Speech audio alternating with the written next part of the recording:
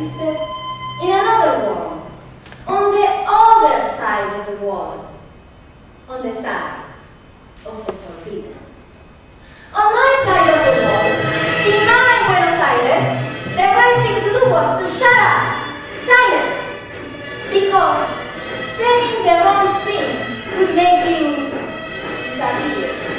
And fear wrapped everything, hardening people without them even noticing. I was born then, in a time of dictators and silence, in an Argentina paralyzed by fear and stained with the dirty walls black. Precious Lord, if you talk again, I'll cut out your tongue. Did you hear me? Miss Joseph, I'll lift your suction later physically. Do you think we are in a Habereder here? You, Madonna, coming to school wearing pants. Pants, and lady. No pants until it gets cold. Then, long skirt and blue socks to beneath. Did you hear me, or are you done? Yes. I was fat, chubby, rellenita, or so they said.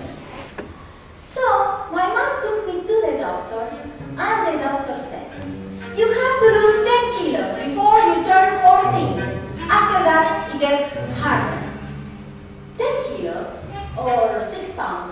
It doesn't sound like too much, but for a 10-year-old girl who liked to eat everything, 6 pounds was a lot. No bananas, no cookies, no cake, no candy, no white bread, no Mencini, pasta only once a week, 1 spoon of oil or sugar, no bananas, no bananas, no bananas, no bananas! No bananas? But I love bananas, and you never eat bananas every Sunday, and you make delicious licuados with bananas and fruit and milk and... No, Cuca. No bananas. The doctor said no bananas. But there they were, on top of the fridge. Fresh from the warehouse where my uncle ripened them. Bananas. So I took a chair, reached the top of the fridge where the bananas were, stepped down, went to the bathroom, closed the door behind me, and there I ate. 1, 2, 3, maybe 4. Bananas. Delicious.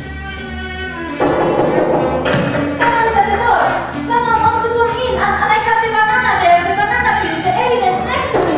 I ran around in circles, climbing the bathroom furniture, hanging from the shower curtain, walking upside down on the ceiling, hiding behind the bed, turning the faucets on and off. They're coming inside the bathroom, and they will find me here with my scene. Maria de Los Angeles is a very Catholic name.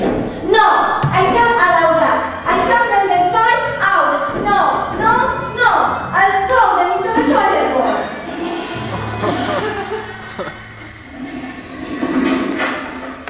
Jenna, what the hell were you doing in there?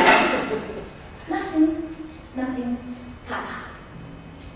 Of course, the toilet was broken, and my father was called to the task of fixing it. Plunger here,